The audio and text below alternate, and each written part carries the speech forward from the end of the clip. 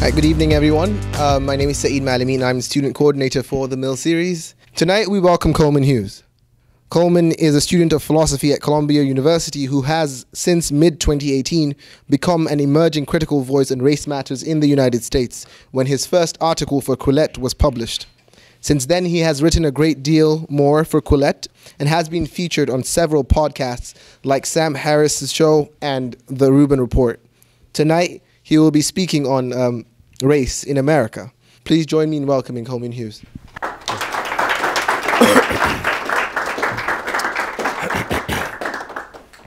Thank you so much for having me. It's an honor to be here at Lafayette for the Mill series. I have to apologize in advance. I have a cold. I woke up yesterday with an itch in my throat that has since blossomed into a full-blown experience. So if I seem low energy, it's not you, it's me, okay? So when Russia waged its social media campaign to destabilize American politics in 2016, they targeted one demographic group more than any other. It could have been Democrats or Republicans. It wasn't Antifa, wasn't the alt-right, it wasn't Christians, it wasn't Muslims. It was black people. Now, I think this is no accident. I think race is arguably America's most divisive issue, and I think our foreign enemies know that. But I doubt I need to persuade you that the American public is divided on race. You need only turn on the news, or more likely, check social media to see the latest scandal. Last week, it was Jussie Smollett's fabricated hate crime. A week before, it was Governor Ralph Northam's yearbook photo depicting one man in blackface and another in a KKK costume. A few weeks earlier, it was the weatherman who got tongue-tied on air and seemed to utter a racial slur. Sometimes the scandals are longer. They last months or years, as with the case of the Black Lives Matter versus All Lives Matter debacle. Either way, the pattern is the same. Some event with racial overtones occurs. One half of the political spectrum, and it varies, has a meltdown, and the other half has an equal and opposite meltdown. Both sides think each other are completely crazy. But I'm not going to discuss these specific scandals today. Instead, I'm going to present what I believe is the fundamental disagreement that's playing itself out in our culture over and over again in microcosm. At bottom, I think we're experiencing a clash between two visions, two different ways of orienting yourself philosophically towards the issue of race.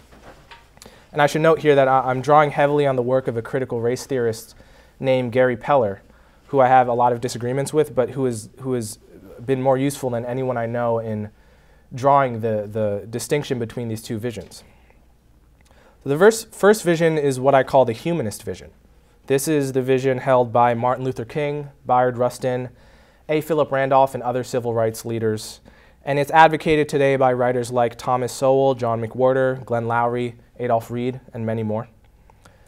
The central claim of the humanist vision is that racism primarily should be understood as the opposite of reason. Attributing meaning to the amount of melanin in someone's skin is a kind of logical error in this vision. Therefore, it's equally irrational to hate all black people, to hate all white people, or all Asians. These are all seen as variations of the same mistake. Right? To be prejudiced against anyone because of their color is to have an irrational belief. And to discriminate against a person for that reason is to act out your own irrationality. So that's the first vision. The second vision is what I call the anti-racist vision. This was the vision held by Malcolm X, Stokely Carmichael, and the Black Power movement. And it's the vision articulated today by Ta-Nehisi Coates, Ibram Kendi, Nicole Hannah-Jones, and many others. The fundamental principle of the anti-racist vision is that the meaning of racism is based in the historical power relations of a particular society or a particular country. In this vision, your skin color is not meaningless. Rather, it's injected with meaning by history and by the particular history of the society you live in. And because racial power relations in American history have been asymmetrical, it's been almost entirely white suppressing blacks, Therefore, the meaning of racism today is also asymmetrical, which is to say that a black person hating white people is not the same as a white person hating black people, because you can't abstract away from American history and speak of racism as if it had a kind of universal or objective meaning. The best analogy I can think of to capture the difference between these two visions, and it is a fundamental difference, is weight. Before you ever took a physics class, you probably assumed, like most people, that every object has a fixed objective weight measured in pounds or kilograms that didn't change based on where that object is located in the universe. Then you took intro physics and learned that there's no such thing as the objective weight of an object. It's a meaningless question to ask. Rather, objects only have a weight in virtue of the particular planet they're on and the amount of gravity on that planet. What they do have is an objective mass that doesn't change wherever, right? So that's an analogy. For the humanist vision, racism is a departure from neutral reason. It's an objective concept like mass. For the anti-racist vision, the meaning of racism is embedded in the history of a particular society, much like an object's weight is grounded in the amount of gravity on a particular planet. So let me give a concrete example of each vision from famous thinkers in each tradition. Martin Luther King said black supremacy is as dangerous as white supremacy, and God is not interested merely in the freedom of black men and brown men and yellow men. God is interested in the freedom of the whole human race, unquote.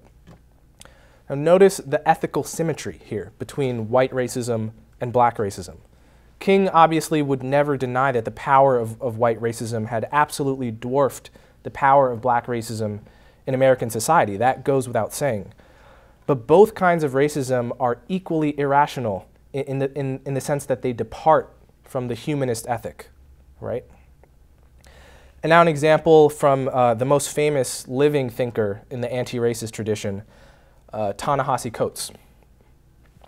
Now here, Coates is commenting on the ethics of gentrification, the process by which white people enter an all or mostly black neighborhood, change the culture, change the mix of businesses, etc.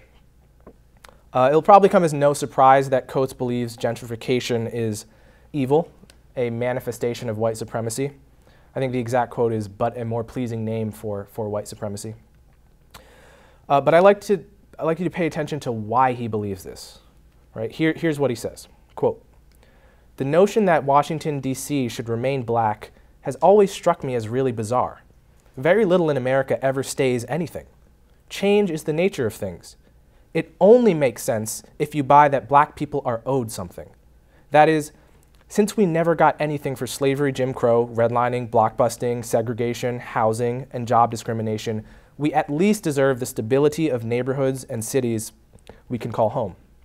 Unquote. So this is the anti-racist vision in its purest form. Notice the thinking here, right? But for the history of white racism, he argues, it would be crazy to single out black people for special treatment, right?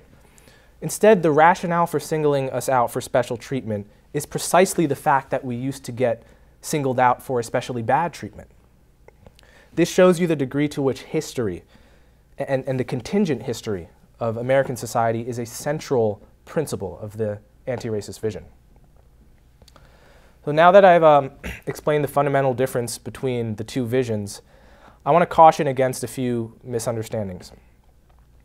First, the difference between the humanist vision and the anti-racist vision ultimately has nothing to do with political left and right, or with economics. In the humanist tradition, you have left-wing socialists like Bayard Rustin, who was a communist in his early days. Adolph Reed, another socialist. But you also have free market conservatives like Thomas Sowell. Likewise, in the anti-racist tradition, there are left-wing progressives like Ta-Nehisi Coates and social conservatives like Malcolm X in his early days, or Elijah Muhammad. Secondly, I've been speaking as if there's a perfectly clear boundary between these two visions, such that everyone falls on one side or the other, but as is usually the case, it's not quite that simple. It's less of a binary and more of a spectrum. But it's a spectrum with two very powerful centers of gravity. In the same way that you can identify black and white on a color wheel without being able to identify the exact row of pixels that separates one from the other, you can identify the basic structure of the two visions without being able to place every person into one camp or the other. And thirdly, these visions are generally held implicitly rather than explicitly, by which I mean many people hold the humanist vision as a kind of gut feeling, but couldn't really tell you its principles. Likewise, many people hold the anti-racist vision as a kind of gut feeling, but couldn't state its principles explicitly. The assumptions of each vision are almost never articulated in our national race debate. Yet this doesn't make the visions any less powerful. In fact, just the opposite. It's precisely the fact that the assumptions are never made explicit that makes the vision seem so obvious to those who hold them and so obviously wrong to those who don't. So till now I've been presenting a kind of neutral analysis of both visions, but I'm going to come out of hiding here and say that I'm a partisan on behalf of the humanist vision. I think the anti-racist vision is a disaster, intellectually, politically, and ethically. And unfortunately, it seems to be on the rise. If you doubt that it's on the rise, consider this. The quote from Ta-Nehisi Coates that I gave you earlier, that came from an addendum to his essay, The Case for Reparations. That essay, many of you will probably know, was published 5 years ago. And it was a kind of long-form plea for Americans to grapple with the role of slavery, Jim Crow, redlining, in the creation of the racial wealth gap, the staggering racial wealth gap between blacks and whites. His essay really electrified the nation. It launched him to permanent intellectual stardom and provoked a heated debate amongst critics. But there's one fact that was universally agreed upon by Coates, by his critics, by his defenders, and that was none of us expected to see reparations on the platform of a mainstream presidential candidate anytime soon. The thinking was that Coates could afford to make the case for reparations because he's a writer and a truth teller and a gadfly. But a politician trying to win over America's race-shy electorate would be committing political suicide if they attempted to do the same thing. Last week, we were all proven wrong, I would argue. Elizabeth Warren just endorsed reparations for slavery. Kamala Harris said she supports reparations, but in her case, she seems to have her own private definition of the term, namely any anti-poverty policy. And that's particularly interesting to me, right? Because what Kamala, when pressed, supports is not reparations. It's just policy to help the poor. But she still felt, when confronted, that, I'm doing a bit of mind reading here, I'll acknowledge, but she couldn't just say no to reparations in the way that Bernie Sanders did, for example, even though their policies are equally race neutral. My point is this. 5 years ago, even Ta-Nehisi Coates' most passionate admirers believed that it would be political suicide for any candidate to endorse reparations for slavery. Now, apparently, we have a mainstream candidate like Kamala Harris who thinks it's political suicide not to endorse reparations for slavery. And all of this, mind you, in a country that, according to Coates, remains fundamentally and essentially white supremacist. Even before the anti-racist vision broke into mainstream politics, it had already really swept through the culture in ways that don't often get talked about. One rather amazing indicator of this fact, rather amazing to me, is that black first names and white first names have massively diverged in the post-civil rights era. Indeed, precisely the era in which racism has declined. In the late 1960s, the typical black woman living in a segregated neighborhood had a first name that was only twice as common among blacks as among whites. 10 years later, the typical black woman living in a segregated area had a name that was 20 times as common among blacks as among whites. The Harvard economists that discovered this fact attributed the tenfold increase in the rate of name divergence to the influence of the Black Power movement. Stokely Carmichael, Rat Brown, Nation of Islam, the sense that black people's true home was Africa, our true religion was Islam, so that Stokely, for example, renamed himself Kwame Ture.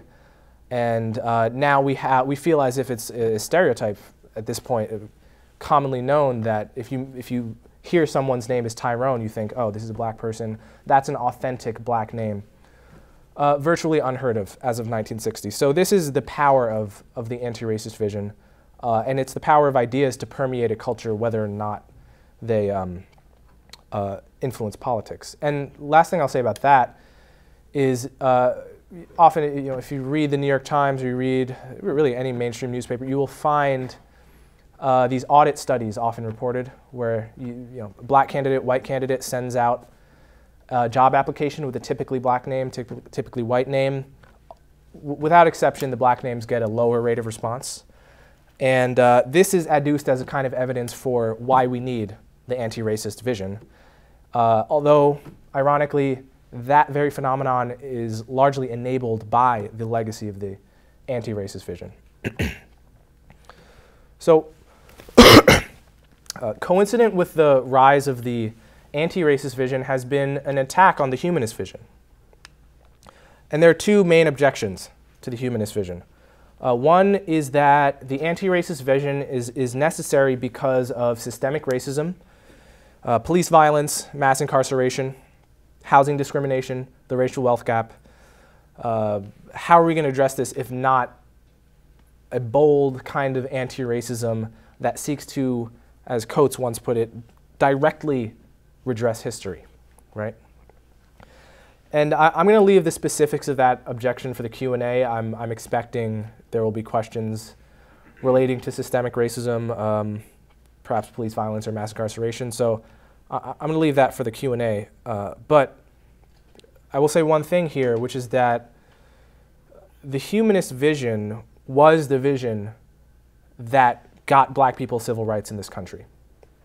Really, the best thing you can say about the Black Power movement, Nation of Islam, is that, and prominent civil rights leaders like Bayard Rustin acknowledge this, is that they scared the hell out of white people so thoroughly that it drove more white people into the hands of the humanist vision.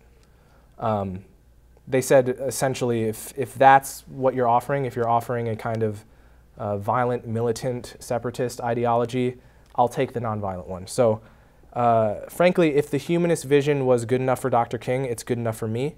And you can absolutely combat systemic racism. You can absolutely combat police violence. You can absolutely form policy to reduce the number of people that are incarcerated without buying the principles of the anti-racist vision. None of that is entailed. It was not entailed for Dr. King, nor is it entailed for us. And the second objection is that the humanist vision is a kind of naive attempt at colorblindness. The idea being that the history of America has not been colorblind. You can't just fire the starting gun now and say, right now we're going to start treating everyone as individuals when you haven't been doing that for centuries, right? That is no kind of justice. That's the objection, right? And we're seeing this. This is no longer just a view that academics throw at each other, right? This is completely seeped into the culture at this point. I could give many examples. I'll just give one from the past month, although there are several just from the past month. This one was just particularly sharp. Bernie Sanders said, quote, a couple days ago, I think, "We have got to look at candidates, not by the color of their skin, not by their sexual orientation or their gender, or not by their age. I mean, I think we have got to try to move toward a non-discriminatory society which looks at people based on their abilities, based on what they stand for." So this is basically a direct, almost plagiarism of Dr. King. Everything Bernie Sanders said there, including the fact that you should not vote for a politician based on their race, are explicitly things Dr. King said. For this, he was ridiculed. Stephen Colbert mockingly said, quote, Yes, like Dr. King, I have a dream where this diverse nation can come together and be led by an old white guy.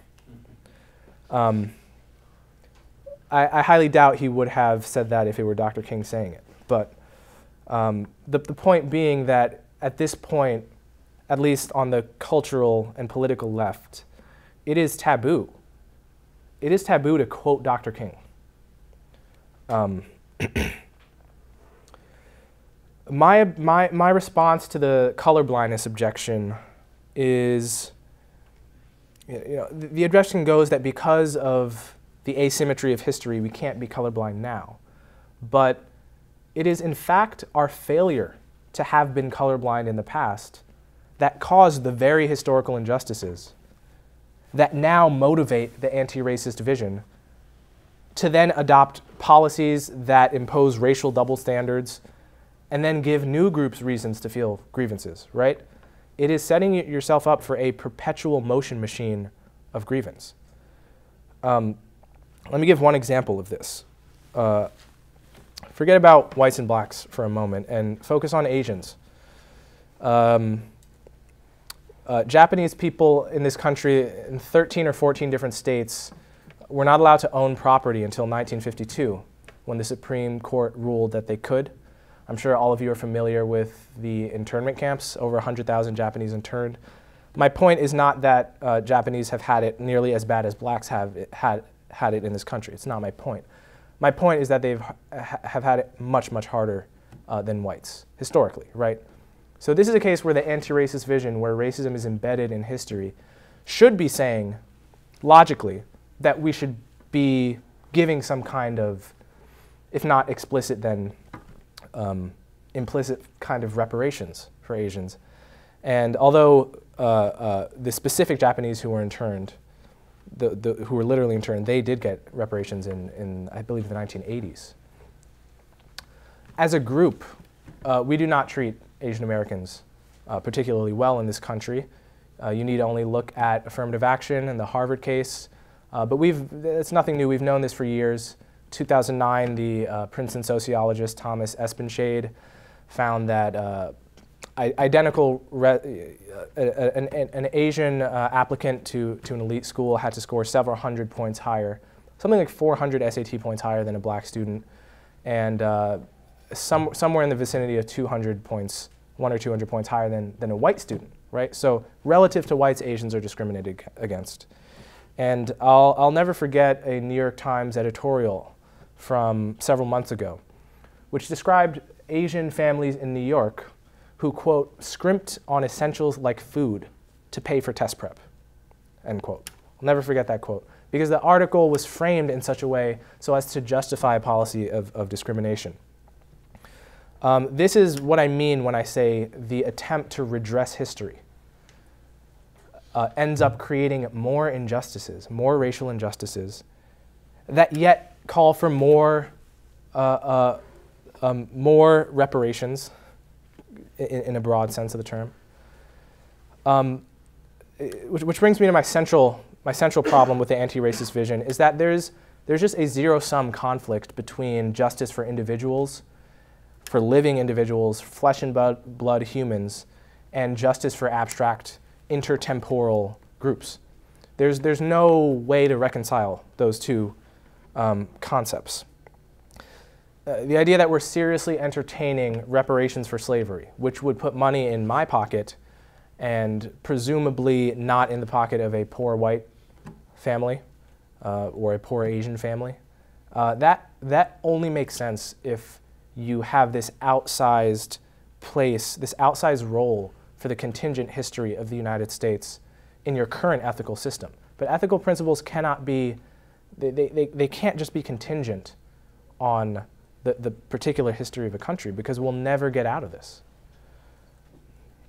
So to paraphrase one of my favorite writers, Thomas Sowell, we currently live in a society where babies are born with a set of ready-made grievances against other babies born the same day. The anti-racist vision, in my view, is a recipe for remaining in this condition. And the humanist vision is the only way out. Thank you.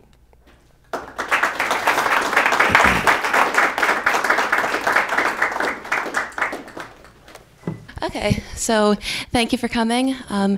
I volunteered to ask a few questions, so I wanted to address your recent article for the Columbia Daily Spectator. Sure.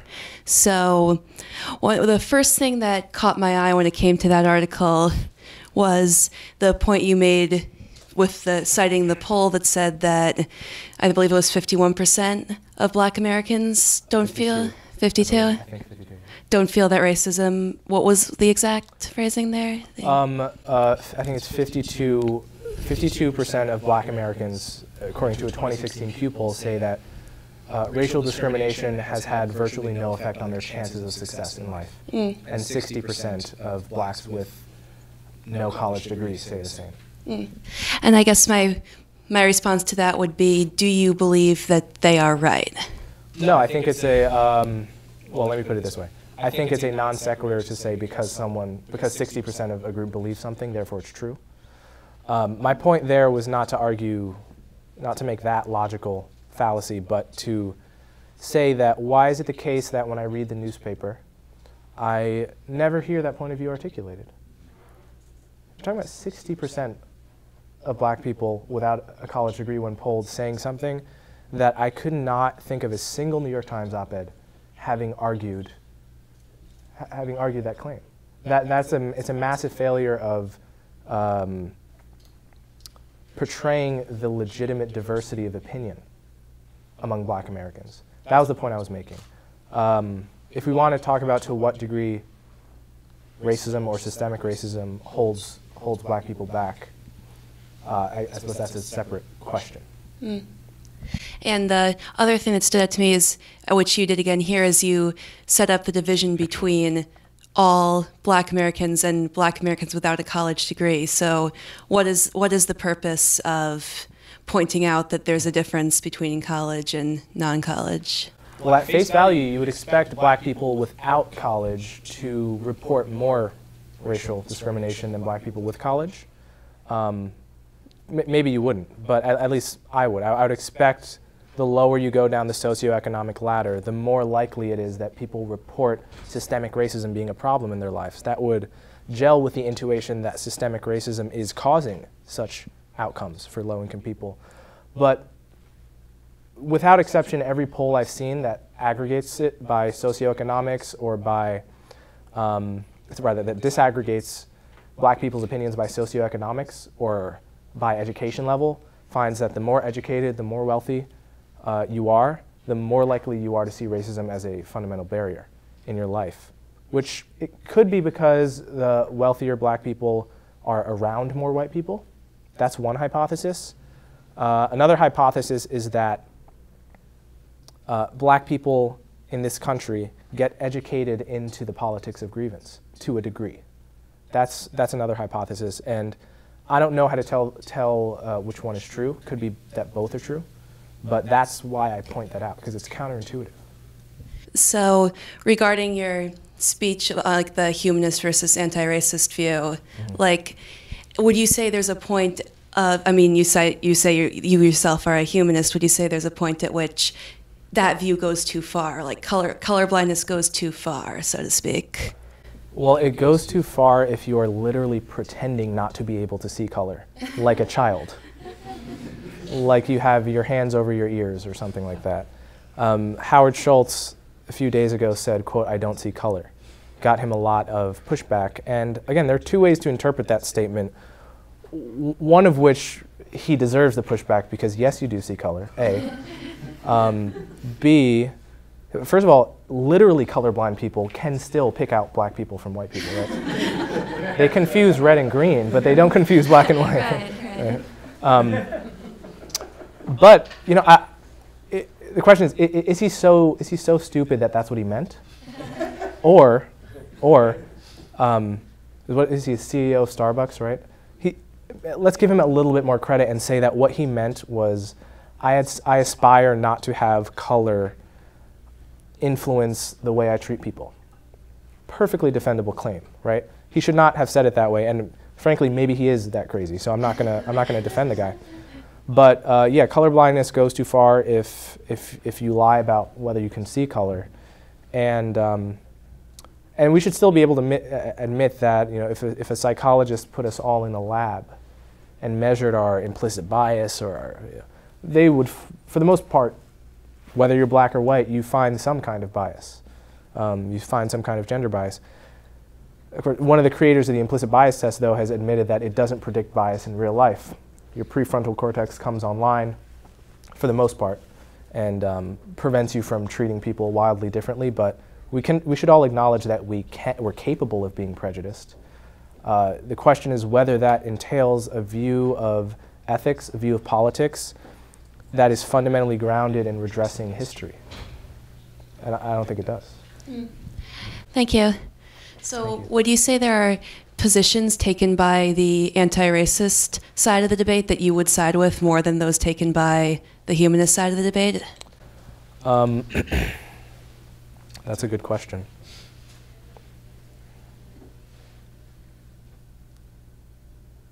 No. Nothing. I can't think of anything. It's conceivable. I mean, there are a lot of, again, there's a lot of, I can't conceive of myself agreeing with the fundamental principles of the anti-racist vision.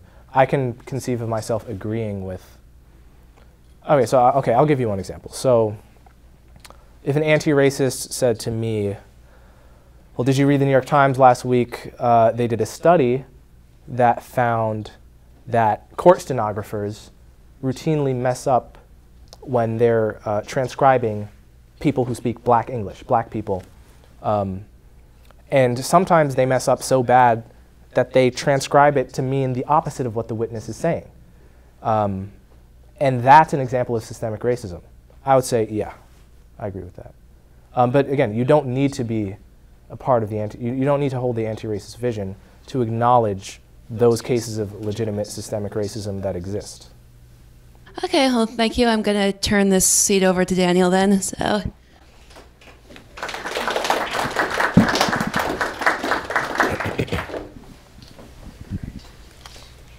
All right. Hi, I'm Daniel. Hi. It's nice to meet you. Great to meet you. Yeah. So I wanted to talk about my favorite subject, which is politics. Okay. And the intersection of politics and culture and race, because it seems like race is a heavily politicized topic right now. I mean, you see 95% support among African Americans for Democrats, and you see similar levels of support for people who hold racial animus among Republicans. But you seem to talk about politics less than most thinkers who talk about race. So I'm just wondering, how intentional is that? I'm not a political buff. I find politics largely toxic. I have to follow it because you have to be informed if you're in my profession, and I want to keep tabs on what's happening. But I'm much more concerned in the long run with the power of ideas. The reason I gave that example of the divergence in black and white naming patterns is explicitly because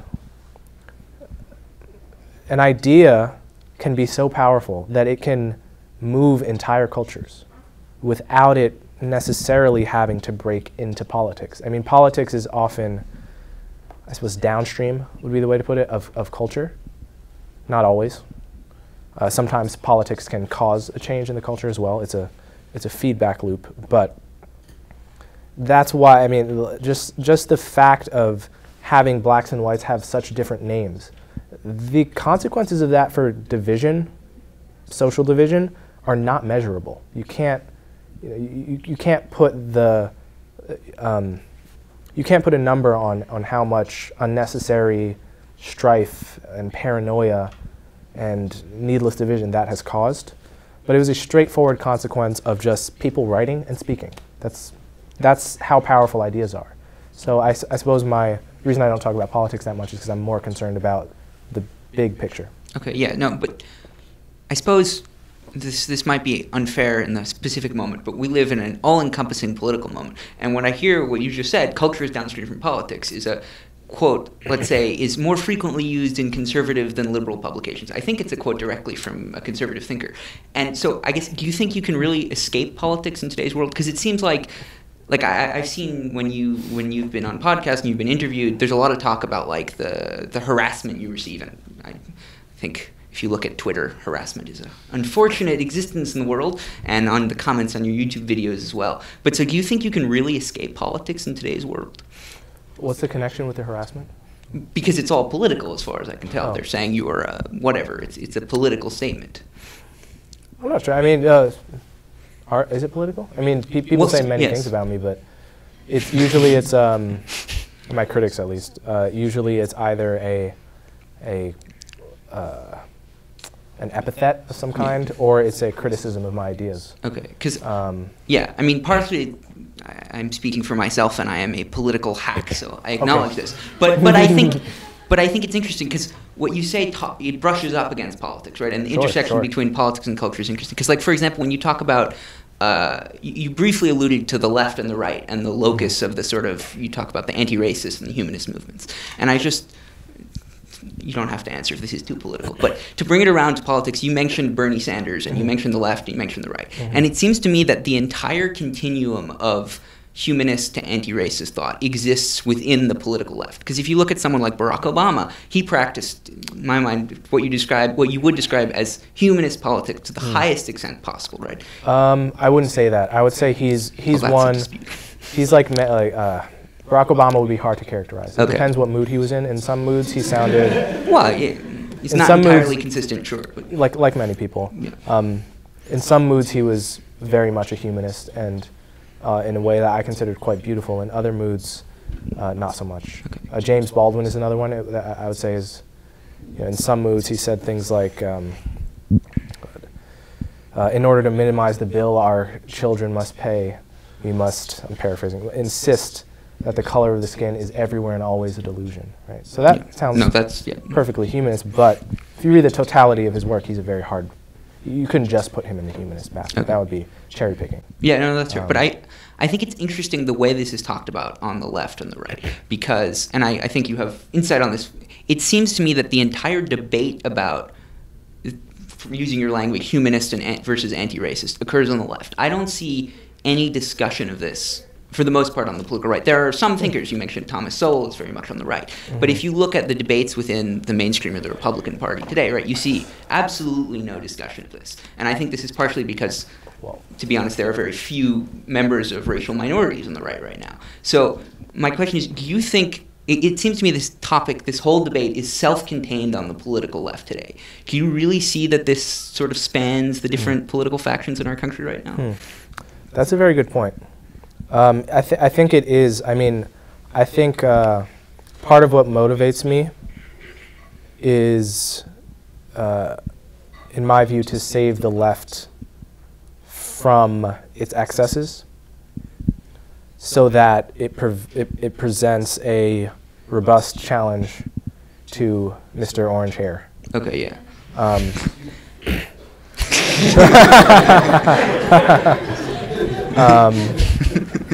The other Mr. Orange. It's a good question, though. I mean, I wonder if it was a Democratic incumbent and we had Republicans vying for the nomination, what the conversation would look like. I mean, it's no secret that Trump is, to put it mildly, not the most sophisticated person on race issues. Yeah. He loves the blacks, though. Yeah. That's what they say. But yeah, I would want, I mean, it certainly could be that they're not competing to court black voters for the most part. That could definitely have something to do with it. Do you think Mr. Orange Hair is a racist?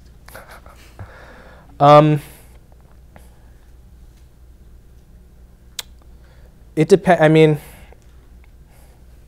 I suppose it depends what you mean by racist. Fair enough. Racist, I find that, like communist in the era of McCarthy, it is, the stigma on the word is super pointed and specific, but the definition of the word is mellifluous.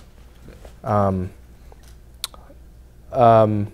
mean, and the most racist things that I've heard him allegedly say are alleged. So like the worker he fired from one of his hotels or casinos, who, if Trump said what the worker said, blacks are lazy, that's what he alleged. If he said that, that's a racist thing to say.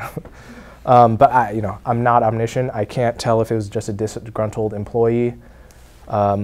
I think in the age of Jussie Smollett, we should have a healthy skepticism, not jump to conclusions about whether someone is telling the truth. I think that's the lesson here. But if it's true, that's obviously a racist thing to say. Okay. And then, so to be a little less political, which is very painful for me, but the next thing I want to talk about is, you've talked about sort of the causes of poverty in the African American community. Mm-hmm. I think you wrote an article on Quillette about it, and I think this has been a really interesting debate. This, I think, has crossed political factions. I think there is discussion of this on both sides, but I think it's a really interesting thing because there were quotes in different articles about, like, is the nature of poverty in the African American community different from poverty, equivalent poverty in the white community? So what do you think of that issue? I guess I would say two things. One thing is, I don't think I've ever talked about the causes of poverty, because poverty doesn't really have causes. Wealth has causes. Okay, fair enough, the causes. Well, to some extent, poverty is the absence of wealth. Right. And for most of our species' history, virtually everyone has been poor.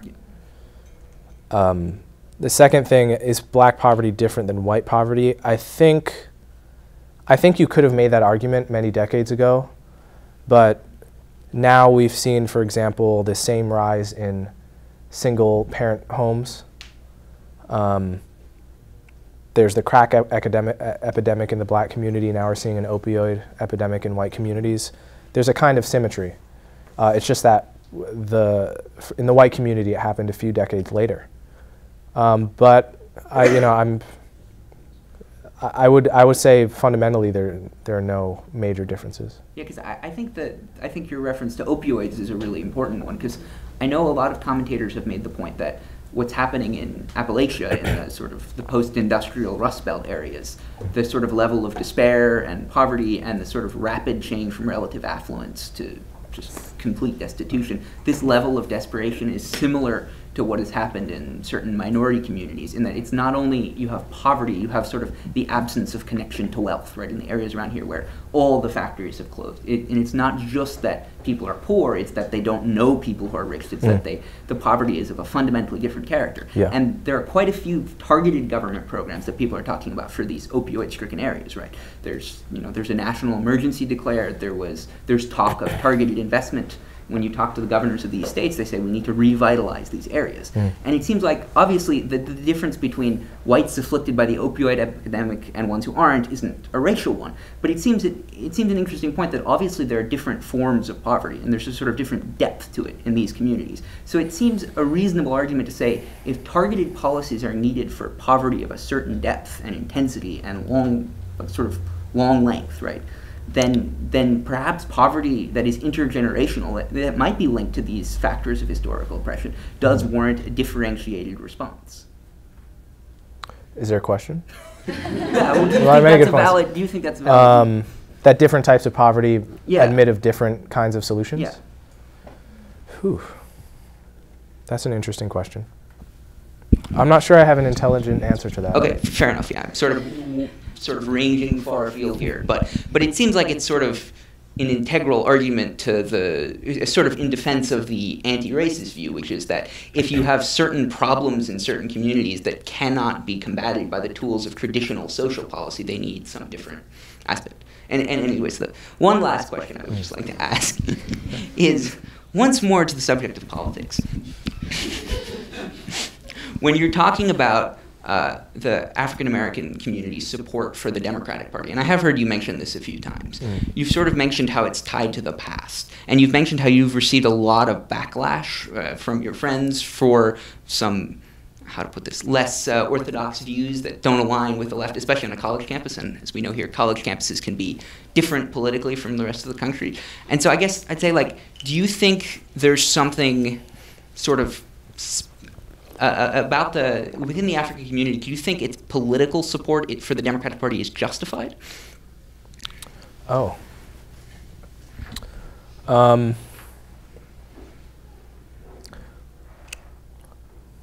It's justified. Well,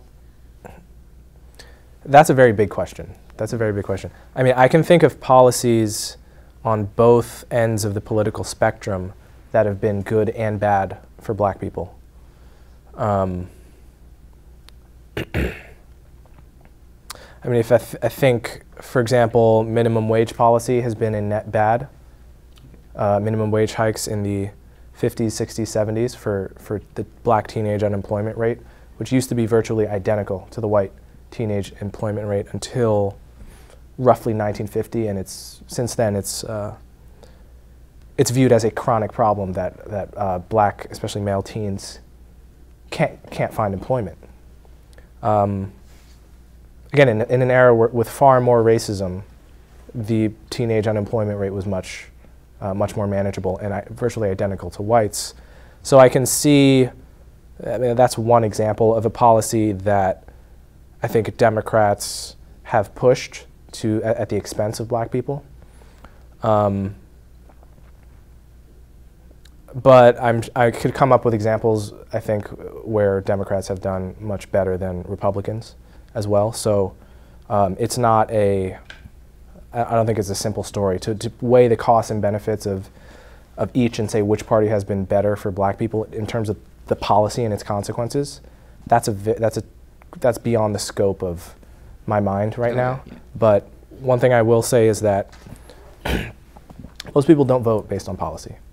Yeah. They don't, frankly, like, who among us has time to really adjudicate based on a cost-benefit analysis the consequences of every policy, right? Like the Green New Deal.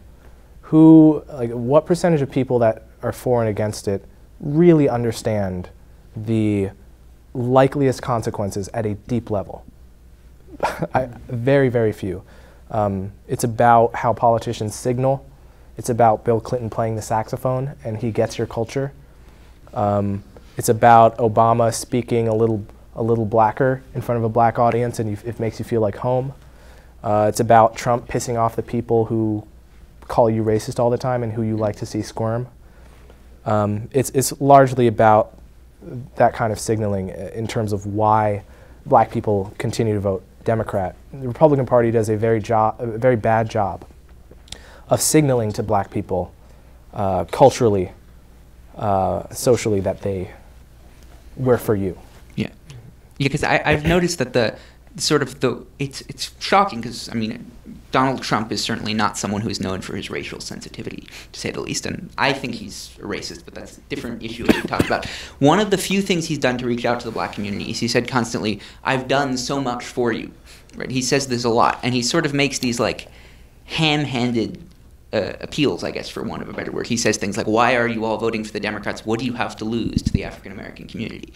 And so, I mean, I guess you sort of answered that you don't think there's sort of much validity to that line of attack. I mean, it sounds very sort of blunt, but I mean, well, in a weird way, at least with the First Step Act, criminal justice reform, basically everything in that act is what Michelle Alexander is calling for with the new Jim Crow, what the left has been calling for.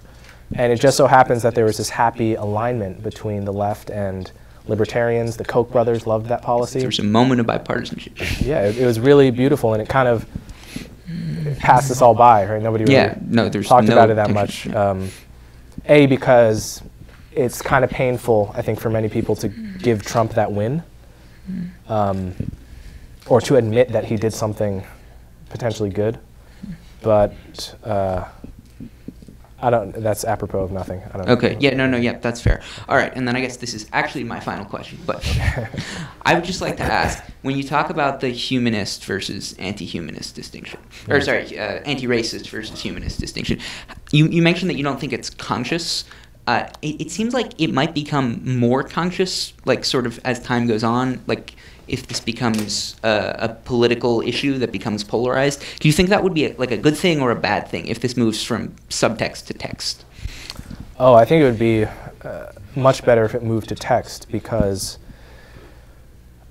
I can't count how many times I've seen two people disagree vehemently on some racial issue, and upon reflection, I realize that they have two fundamentally different philosophies as to what racism means, what racial justice would entail. It's not just a semantic disagreement. I mean, if I call this a table and you call it a bungalow, that's going to be problematic potentially, but the well-being of society does not depend on it. Although I'm sure someone creative could come up with a scenario in which it did. But when we're both using the word racism, and we not only have a semantic disagreement as to what that concept means, but we have an ethical disagreement because we're talking about two totally different concepts. We have two totally different ethical programs.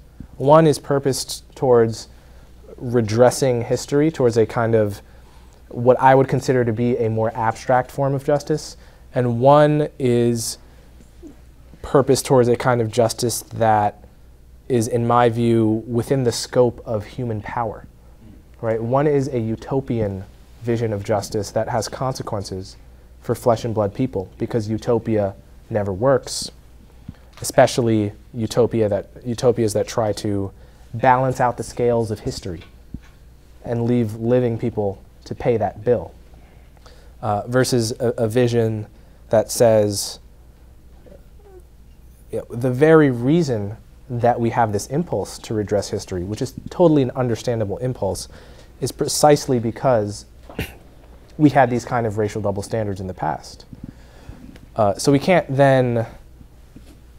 just switch it, then put other living people on the bottom who don't really give a crap that they're paying the bill, they're footing the bill of people who are dead.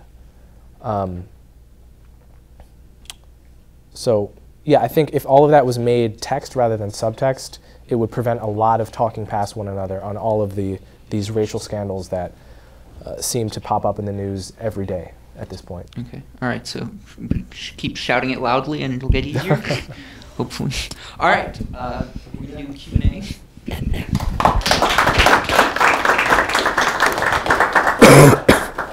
Hey, thank you for your talk. Sure. I just wanted to hear more about your views on. So, let me put it this way. So you said that there's less disagreement between the humanist view and the anti-racist view on the fact that there is systemic racism and racial injustice, etc. It's rather their sort of vision towards how to address these issues and how to bring about racial justice.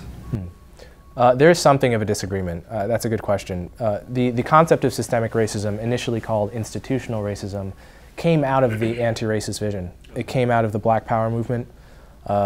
Stokely Carmichael and Charles Hamilton in 1967 wrote that institutional racism was a kind of more subtle kind of racism. It wasn't a bigot hanging a black boy from a tree. It still relied on individual bias, but a subtle bias. That was the initial concept of systemic racism. And I gave the example before of the recent study about the criminal justice system and court stenographers, because I think it's a perfect case of systemic racism, in the sense that the stenographers, black and white, by the way, were basically equally bad at transcribing black English. They had this subtle kind of unaware, subtle lack of awareness or lack of capacity to do something that had a systemic effect. It wasn't it wasn't just one person or two people. It kind of permeates the system, or it's large enough to speak in those terms. So that it's a concept that is. What I would say about that is that there are very few examples that are that straightforward. What you generally get when people argue that systemic racism is a fundamental barrier to black people is you get studies that hold all of these demographic variables constant. So we're just going to compare 30-year-old black males with two parents to 30-year-old white males with two parents, and we're going to hold everything equal. And if there's some disparate outcome, that's systemic racism. That paradigm is fundamentally misguided because, this is where Thomas Sowell has probably written 15 books, but nobody has really listened to him, or very few. Disparity is the norm throughout history. If you just look up on Wikipedia household income by ethnic groups, you'll find all kinds of facts. You'll find certain Native American tribes right now earn twice as much as certain other Native American tribes. It's not as if the system is twice as bad for one, or history has been twice as bad for one. We haven't even achieved parity within white people. If you look at French Americans, households that are French American in descent versus Russian American, Russian Americans make $1 for every 79 cents made by French American households. And you and I could not tell the difference between these people. The point I'm pushing is that disparate outcomes, disparate outcomes tend to occur even in the absence of systemic racism of any kind. So you can't just look at a gap. You have to really do what they did in the court stenographer study and show the bias itself. So I would say the anti-racist vision in practice tends towards that bad research paradigm, and the humanist vision, at least I'll speak for myself, I'm perfectly happy to acknowledge instances of systemic racism that are proven on the bias end, not just the disparate results end. Follow-up question. I'm more familiar with how the anti-racist, people who hold the anti-racist vision would address racism. But I think you spoke a little less about how the humanist vision tries to address it. So could you speak just a little about how the humanist side would, say that this is how we should address racism and racial issues? What do you mean by address racism? Do you mean individual racists? Yeah, or political issues concerning racism as well, and how we should make the world, or America specifically, a less racist country. I would say I can't speak for the entire humanist vision. I mean, if you know anything about the civil rights movement, which I think most Americans do, you'll see how they addressed racism. All of that is par for the course in terms of the humanist vision. What I will say is that I'm under no illusion that there will ever be no racism in America. I think we can't mark progress by the complete elimination of racism. I think that's extremely naive. It's interesting that we never have these intuitions for something like murder, right? Who honestly expects there to be no murder? Who? No one. There's never been a society with no murder. You cannot be everywhere at all times. You cannot you cannot cure the hearts of everyone. And we should not try to, because it's impossible. But yet we can make a lot of progress, and we have made a lot of progress. Just like with murder, the murder rate in New York used to be 9 times higher than it is today in the early 90s. Now it's like 200 or 300 people get killed a year in New York. It used to be 2,000 or 3,000 in recent history. Huge progress. We're never going to get that number to 0. That doesn't mean that New York is a systemically murderous city. It doesn't mean that there is a murder epidemic. It is, in fact, a very safe city. So we have to take that approach with racist incidents. In a country of 350 million, there will never be no racist incidents, ever. I'm sorry. Just think of the math of it, right? One is roughly 1/3 of a billion people. So if something has a 1 in a billion chance of happening to you on any given day, it will happen once every 3 days to someone somewhere. And it could still be the case that that thing is extremely rare. So there are going to be hate crimes. Hate crimes have been going down for decades. There are going to be racist incidents in many directions. And we cannot measure, we cannot make the benchmark of progress a 0 racism country. Tricia? Do you think that in the lack of the history of the power dynamic that existed, we would still run into that issue where we could never reach that number of having no racist incidents? Or I guess my question is, and I'm from India, so I see it in a flip. I see brown on white because my country was colonized for 200 years, and there is some inherent biases against white people. Do you think that that power dynamic would, or that sort of feelings of animosity would still exist if, say, we hadn't been colonized for 200 years? the feeling of animosity towards whites or Europeans. In the Indian context, I'm not sure. Well, I don't know enough about that. Right, but bringing it back to America, it's similar animosity. I think history has probably shown that even in the absence of brutal systems of racial oppression, it's still often the case that tribalism, the kind of boilerplate human psychology, our tribal nature sometimes can be enough to get racial resentment off the ground. But obviously our history has made it far more, resentment of blacks towards whites and whites towards blacks has made it far worse and far more durable. I'm not really at bay to make any determinations about. You cited the Virginia, I think you did, the Virginia governor, and he was a picture of him from about 40 years ago was released to the media, and it portrayed him as wearing blackface. And then came out later that the Attorney General of Virginia also came out and said he wore blackface to a party. I'm not at bay to say whether or not they should resign, but I find it interesting that all of a sudden all these instances of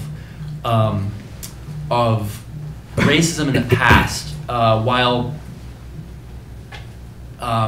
back then those individuals may not have viewed their behavior as racist. Nowadays, the media has generated so much attention surrounding these incidents that they feel that they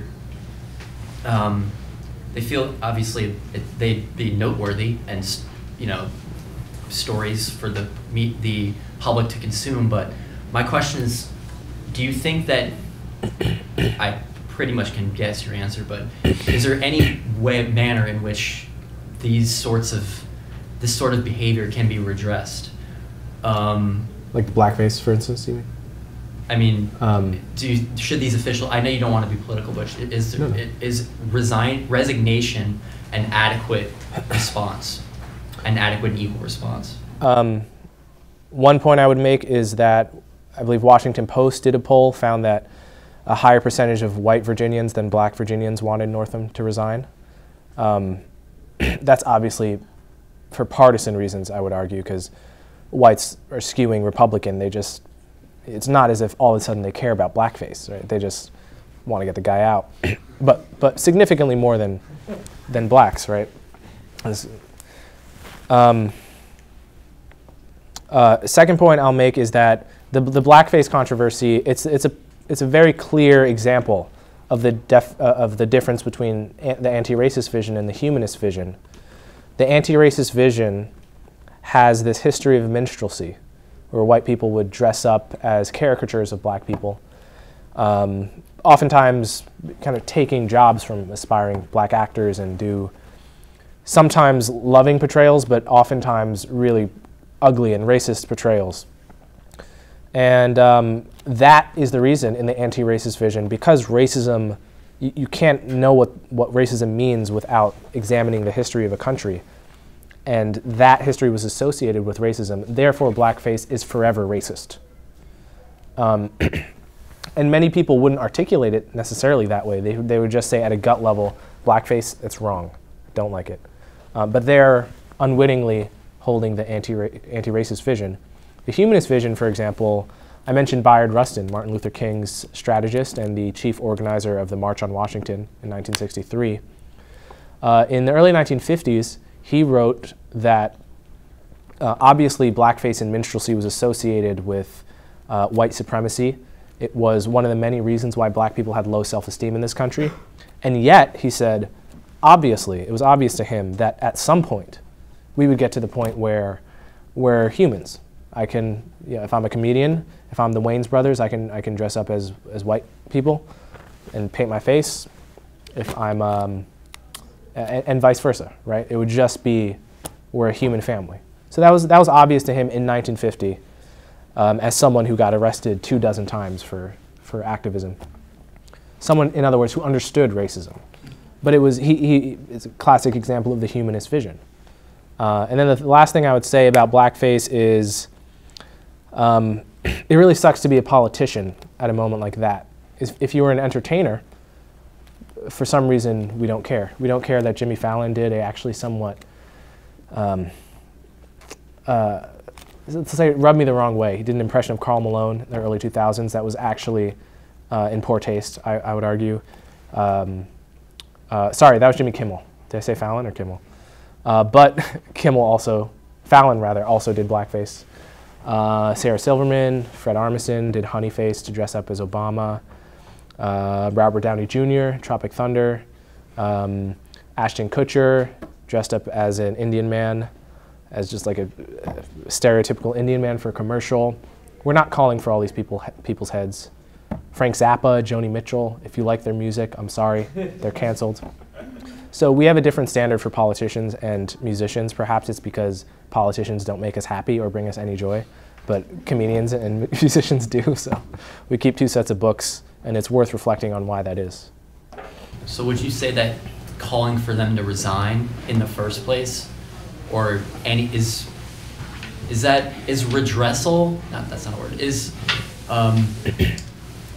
Is that sort of response from someone in office who is obviously, at least in Herring's case, not Northam, because he now denies that he did it. Well, Northam might also have been in the KKK costume, which I think is different. Different, yeah. It's different. Yeah. Although he came out, yeah. Well, I meant, now that I think about it, Northam did say he was in Michael Jackson. Yes. Blackface. And then almost moonwalked. But they are expressing remorse and saying that they understand the hurt that it caused. Mm-hmm. What is the balance, if there is any? I think we are partially training people to be hurt, right. And I'm not saying that hurt is not real. Offense is a real phenomenon. When I take offense to something, I feel it in my gut and I dislike it. At the same time, you can be educated into offense about a given issue. And it's not as if there's a set amount of offense taking in the black community or in any community for that matter. It flows over time, and it is a direct consequence of the power of ideas. You could persuade people in the grand sweep of history to be offended by all kinds of things, and you can persuade them in reverse to not be offended by those things. So blackface is not inherently offensive. And I think the implicit acknowledgement of that fact is that we're all losing no sleep over Sarah Silverman and Jimmy Fallon and Jimmy Kimmel. Virginians are losing no sleep over those people. So, I suppose it's up for Northam to decide what he does, but I would personally feel under no obligation to resign if I were in his position. They can vote him out in, 2 years? 2021. They'll vote him out, or not. That will be the referendum. At what point does the act of taking offense itself become the offense and more offensive, if there is such a thing? If we're perturbed, then we're less of a positive influence on the people around us. And so I feel like, generally speaking, as you mentioned, there's the possibility that people are being educated toward taking offense. I see that as huge danger, because then to be the most educated, you have to take the most offense. And then we created a culture where everybody's taking offense to everything all the time. How can we move forward? I'm likewise a humanist. I think that the way to get there is absolutely together. And we live, I guess, in the most polarized time. It's been almost 2 decades since I was, in school in your guys' age. And I'm scared. I'm scared that we're definitely polarizing in a direction that's not going to get us where we all want to be. So I guess again, my question would be, where's the line?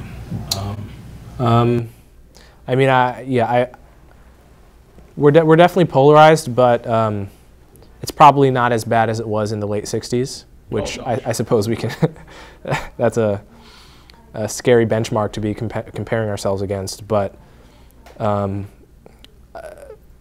where's the line? I mean, the line for me as a humanist is the difference between reason and racism. You know, like, we should all admit that you know, if we were to broadcast our thoughts over the radio for 24 hours, as the comedian Bill Burr once said, if we did that on Friday, we'd all be out of a job on Monday. But what you believe upon reflection, how you treat people, not in the first millisecond of interaction, but you know, as the seconds and minutes unfold, is, in my view, who you are. And it's that aspect of a person that we should be judging. Not whether they dressed up in blackface in a particular context 40 years ago, that none of us are really privy to what meaning. I mean, have you ever had like an inside joke with your friends? I'm assuming you're all normal human beings like I am, so like I can guarantee you if I heard the inside jokes I was making with my friends at 17, I probably don't even remember where they came from or what they meant, let alone you know, the mass media now having a window into my history. So the line should be intentions and beliefs. Those beliefs matter. It's not just, obviously impact matters too, but it's not all about impact. So how do we raise the level of discourse? How can I help raise the level? $1 million question. Thank you. I would just like to return to affirmative action, and thank you for being here. I actually only discovered you yesterday when I watched the Rubin interview, and I love a lot of what you have to say. Oh, thank you. One thing that got me really excited is when you mentioned us Asians in the race in America question. A group of people I think is rarely mentioned. But to me, affirmative action is not just about college, it's about society as a whole. So I think American society feels that because for some reason it tends to be that Black Americans, Latinos, and other minorities deserve more help in a sense, or deserve benefits that we don't receive, even though as a Chinese person I can speak to the fact there's been the Chinese Exclusion Act, there's been the Chinese lynchings of 17 and 20 Chinese people in San Francisco in 1871, on top of the internment issue. So that we faced discrimination in the past, but now we've come to a point where we're sort of considered the model minority, or the highest socioeconomic minority, in fact even exceeding a lot of white Americans, when you look at race as a whole and not ethnicity. Right. So I think my question is, I think you're with me in the sense that I don't think affirmative action is a solution, and some of the anti-racist ideology that just because the race of some person, they deserve an easier form of access to a company or a college. My question is sort of, what's your view on affirmative action, just so you could elaborate more on it? And I think, sorry, this is really long-winded, I didn't know that. But I think with affirmative action, institutions are trying to level the playing field, trying to help people who have historically been at a disadvantage. What do you think is the proper replacement for affirmative action? And I think when watching the Rubin report, you mentioned the fact, the comparison of West Indian families and Black families, people that a lot of people from the outside can't tell the difference of, but now in fact have a great difference in socioeconomic status. So, yeah, I think, do you get what I'm trying to get at? Yeah, I get the gist for sure, it's a very good question. I think the idea of leveling the playing field for different, that only makes sense if you view groups as units. In practice, affirmative action benefits people like me who did not need it, who grew up solidly middle class with strong parents who emphasized education. Affirmative action, for the most part, doesn't really help those Black people on the bottom of society. In practice, this has been true for the whole tenure of the policy. It's much, whenever there's a policy of some kind of dispensation, it's usually the people with the most power to access it that take advantage of it. So, for example, like you mentioned, many immigrant groups, West Indians, Nigerians, Ghanaians, African and West Indians make up, depending on the study, anywhere from 40% to 2/3 of kids at elite institutions. Ivy Leagues, even though they make up 10% of the total U.S. black population, because like many immigrant groups, there's selection variables, there are different cultural factors that make them more successful. These are people who have no grievances against America, historically speaking. We're not here for slavery, we're not here for Jim Crow, at least for the most part. So the idea is we're leveling the playing field by giving a leg up to people who did not suffer from historical racism in America. And part of what that entails is not only discriminating against wealthy Asian Americans who don't need the help, so to speak, but also discriminating against low-income Asian Americans who, at minimum, should get a level playing field themselves.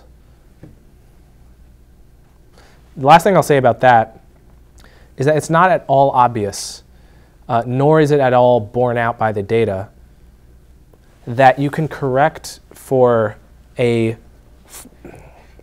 lack of development in someone from 0 to 18 by, at age 18, shuttling them into a college that they're frankly not prepared for based on test scores alone. It is not at all obvious that that's the case.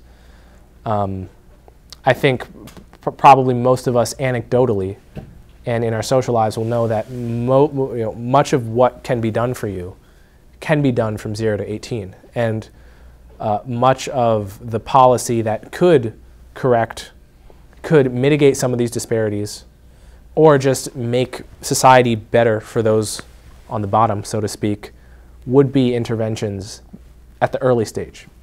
Public education, charter schools, etc. So you make this sort of distinction between African Americans and sort of West Indies, people who come from the West Indies, and sort of other black cultural groups who have come in and sort of, I think the argument that you drive at is sort of like a cultural difference in emphasis on education. And I do agree with some extent, but here's some pushback on that point. With regards to how people who come into America sort of are selected, there tends to be a more stringent process of immigration. There tends to be a more stringent immigration process, which tends to select more higher skilled and higher qualified people who are then bound to, of course, become more wealthy in that regard than the typical African American population. So what would be your counter to that point of this sort of making that? Sure. Yeah. This is the immigration selection effect, which is real. I mean, obviously, it's not as if immigrants are plucked randomly from a country and end up here. There are patterns as to who comes. And I mean, the counter argument there would be, why is it the case that there are such huge disparities between different ethnicities of black immigrants? Haitians, Jamaicans, Nigerians, Ghanaians. Those selection effects presumably run the gamut of all those groups. I'm sure there are differences in terms of who's coming, but you have black immigrant groups that make far less than the national average. You have black immigrant groups like Nigerians who make slightly more than the national average. And there's a story to tell, a very complex story to tell about why that is. It's not just culture, but culture matters. It's immigration selection effects, geography. Where do you live, right? Like, income in New York is not the same as income in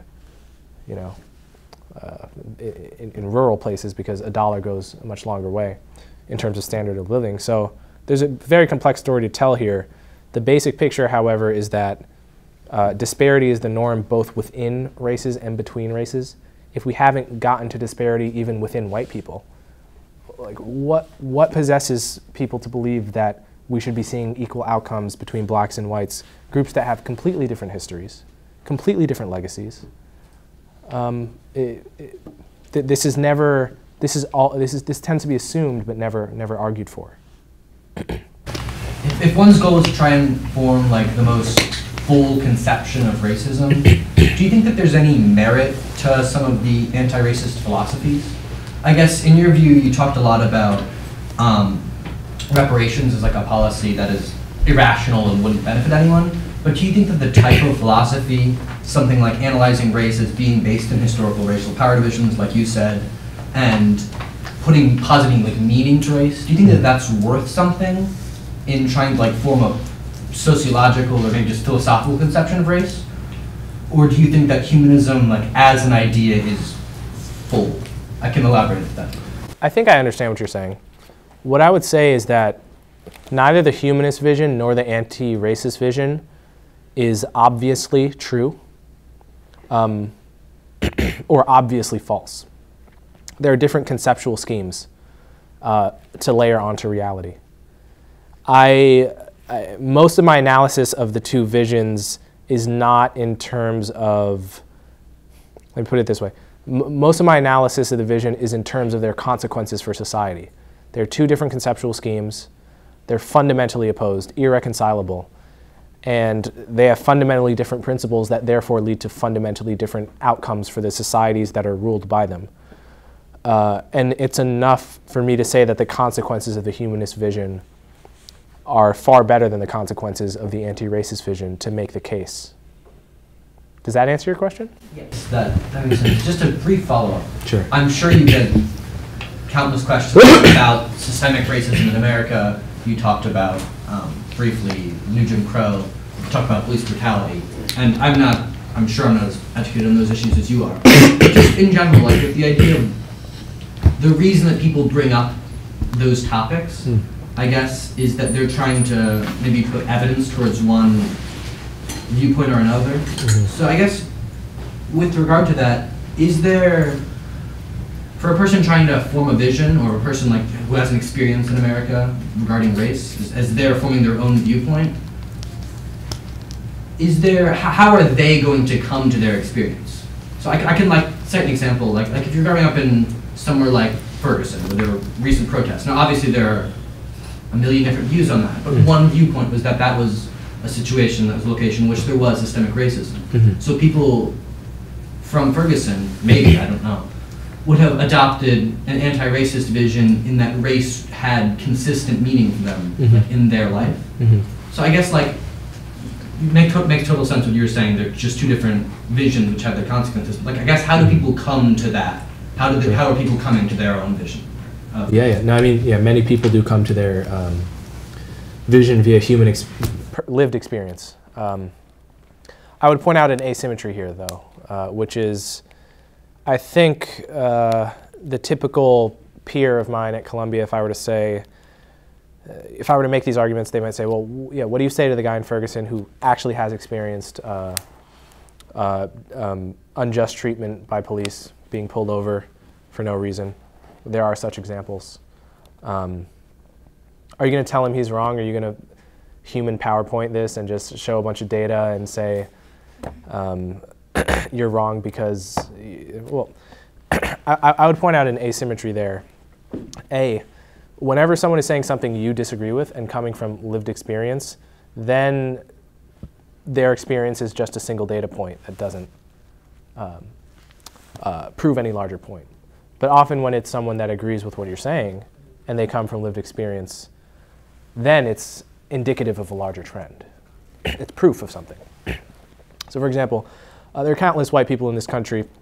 One Scott Adams, the creator of the Dilbert cartoons, wrote in his memoirs that two different times he's been passed over for a job and the boss explicitly told him, Scott, we love you to death, we'd love to hire you, but we got a lot of pressure to increase diversity here, and we're going to go for the slightly less qualified black or Hispanic person. Another, Thaddeus Russell, podcast host, very interesting person. It's happened to him twice in his life. There was just a story, I think, in the Independent, the UK. I think it was the UK. Could have this wrong.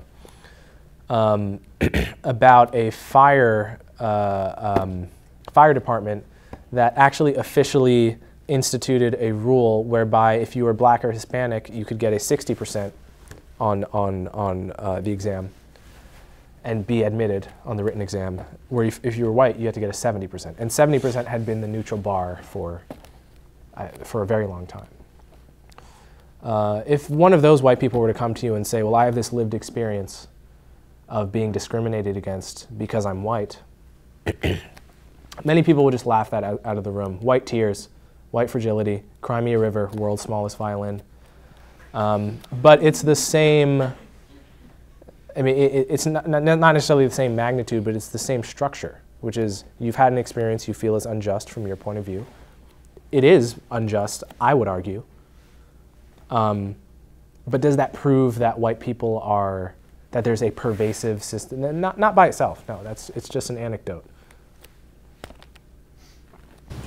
So my name is Dave. It's a pleasure to meet you. My friend Tim and I drove out from Allentown. I saw you listened to you on Sam Harris and on the Rubin Board. I think you're fantastic. Thank you, thank you. We were really excited to come see you in person. Dave Rubin and he discussed with you about the taboos that you're breaking. You talked about Kanye West and how he came at it with kind of a hammer. Oh, yeah. And I guess I'd like to know what your experience at Columbia has been like since your famous sort of... I'm not famous. Well, I mean, So the Shia LaBeouf, I'm not famous. Right. Yeah, exactly. No, I don't get stopped at Columbia. Nobody. There's a couple people who know who I am, but it's so it's not a thing. No. All right, I not so it far. was a thing. Thank God, because well, that's what I was wondering. Is because I was figuring at Columbia, life could become brutal if it became. nothing bad has happened. I might be like the man who jumps off a building and a 10-story building and at the 9th floor says, "Well, so far so good." But I don't know. Well, that's good. Could be perfectly fine. All right, I was hoping that things hadn't become a nightmare. I don't know. And the other thing I'd like to say is I think that Martin Luther King would be mortified right now. You discussed on, it was either Sam Harris or with David Rubin, the number one homicide, or the number one cause of death for blacks is homicide. Young black men. And yes, yet, for young black men, yeah. right. Yeah. And the New York Times is focusing on microaggressions. Promoting people like Sarah Jong. Yeah. And deflecting from the real issues that need to be addressed. Yeah. And I want to know in person what your take on that is. No, yeah, the point I tried to make there, and which I try to make often, is that according to the CDC, the latest number I know is from 2014, homicide is the leading cause of preventable death for black men aged 15 to 34. It's not the leading cause of preventable death for any other ethnicity. Right. That's not. It's normal historically to have disparities in terms of the Irish used to commit homicide at 3 times the rate of the Germans. Right. There are many reasons for this, but you will not hear the New York Times mention this fact because it seems to traffic in stereotypes about black criminality that I think we all rightly oppose. Right.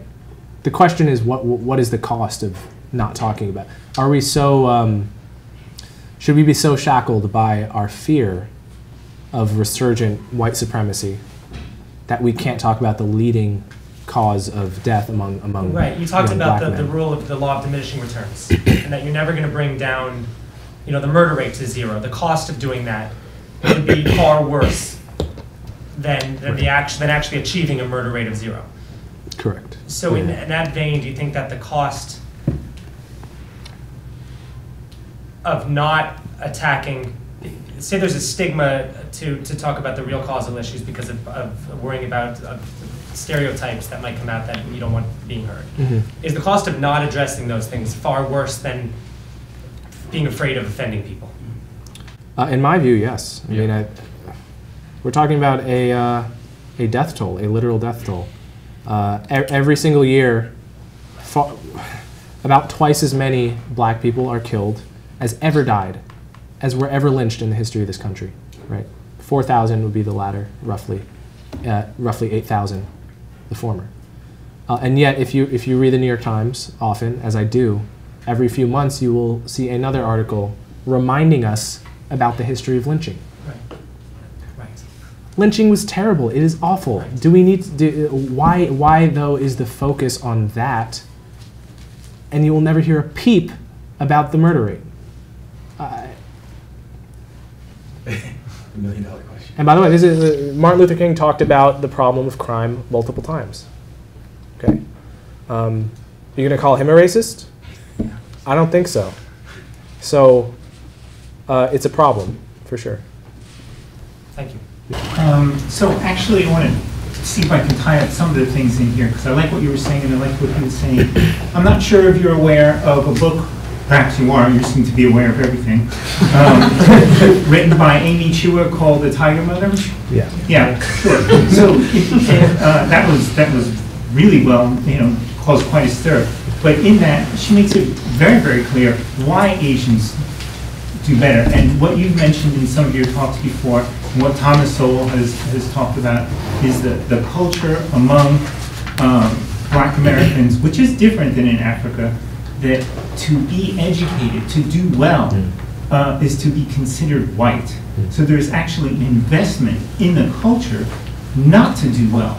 So I feel that when you're talking about like what the New York Times is deliberately not addressing the diversity of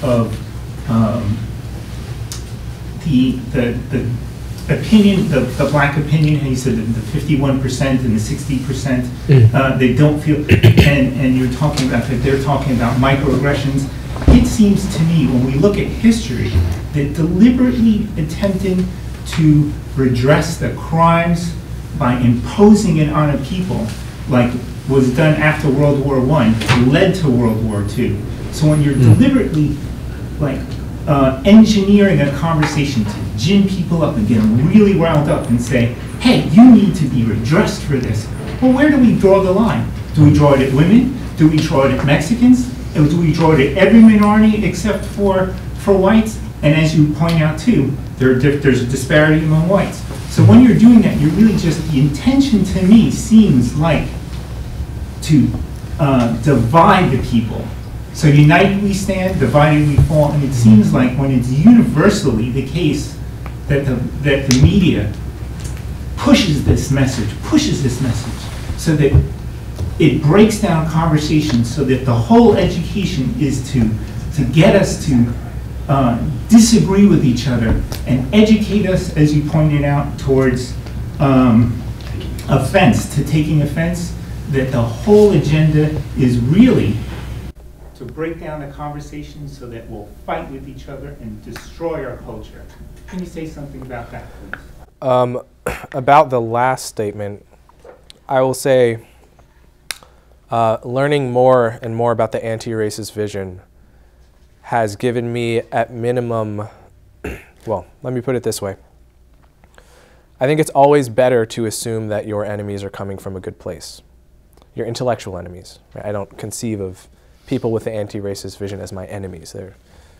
Too many of my friends have that vision for me to say that. But I think it's, just as a practice, I think the economist Tyler Cowen has a great quote. If you want to increase your IQ by overnight, just follow the simple rule of assuming people who disagree with you are not evil. Or I'm not saying that's necessarily what you're saying, but is their goal to fracture society, or is that the effect? I would argue the latter. The latter is enough. It doesn't have to. Frankly, I don't care if it's the goal. With regard to what you initially commented on, the acting white phenomenon, I guess it's a sign of things that have changed just in the past few years. That Harvard professor Henry Louis Gates published an op-ed in like the mid-2000s in the New York Times where he called out this phenomenon very specifically, the phenomenon being Black kids, middle school, high school age, even younger potentially, accusing each other of acting white or being a coconut if they speak in a certain way, someone like I do, if they're more Carlton Banks than Will Smith, so to speak.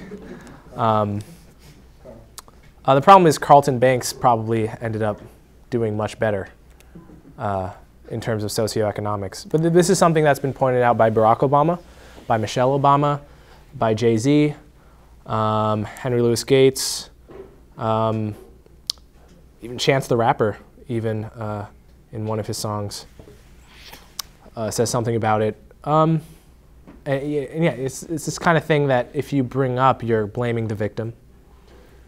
Blame really has nothing to do with it, in my view. It's a matter of the consequences of beliefs. And as you said, we know from, the Brookings Institution did a study that found that median Asian American student spends twice as long studying as the median white student, who spends longer studying than the median black student. Why would groups that have completely different histories be identical replicas of each other in terms of values, beliefs? This makes no sense. This has never been true anywhere. But it's taboo to point out. I think the Harvard sociologist Orlando Patterson, who's done great work on the issue of culture as a cause in itself, he said he sometimes refers to it as the C word because it is treated like that.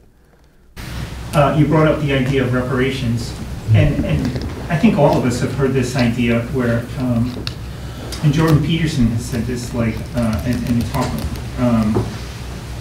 when he was called an angry white man, and the whole thing is, what is that idea? So they just throw it out there in terms of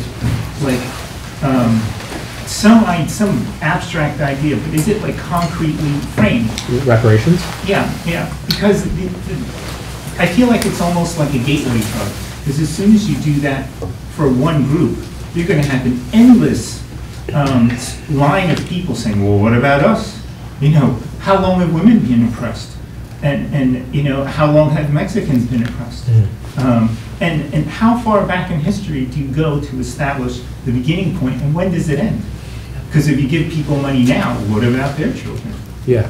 Where do you start and end this thing? And perhaps it's the intention in doing that is, like I say again, specifically to create chaos and pull the whole thing apart. And why I think that I would say that the chaotic thing, I'm not as generous as you are, is because when you hear Jordan Peterson get interviewed, almost every single one has the same questions that are deliberately meant to provoke a response that, he's answered the same things hundreds of times. You can't even believe that the interviewers haven't even listened. They have. That's their job. Well, no, I feel like they're probably prepped by their interns 5 minutes before. Shocking. So the question is about the nature of reparations, mainly. I think in practice, successful instances of reparations, Jews in the Holocaust, Japanese Americans and the internment camps, have been extensions of the principle of our normal legal system, which is that you specifically suffered, you get the payment. That coincides with our idea of, what would you call it? Liability and I don't know what the legal term is, but it's coextensive with the way our justice system works in general.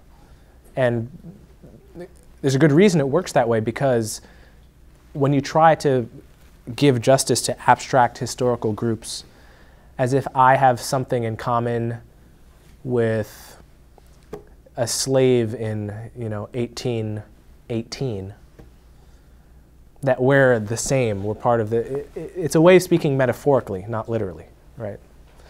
Again, there's a good reason our justice system is not set up to deal with group justice or abstract intertemporal group justice. It's because that's a dead end. Or really, it's the opposite of a dead end. It's a perpetual motion machine of grievance.